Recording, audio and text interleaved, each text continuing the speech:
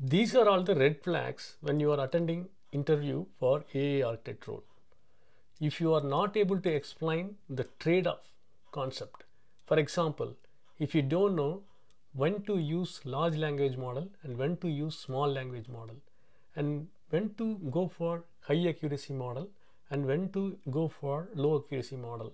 So these are all the trade-offs that you must need to know about a project when you implement for your organization.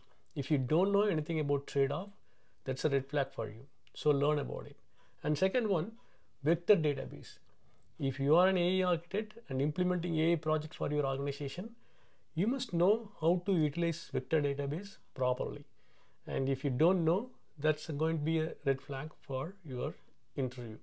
And the third one is model governance and implementation of AI project in the production. If you have not done this, it's going to be hard for you to crack the interview.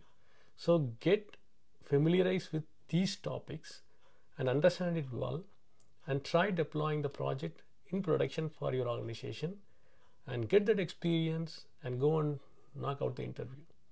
All the best.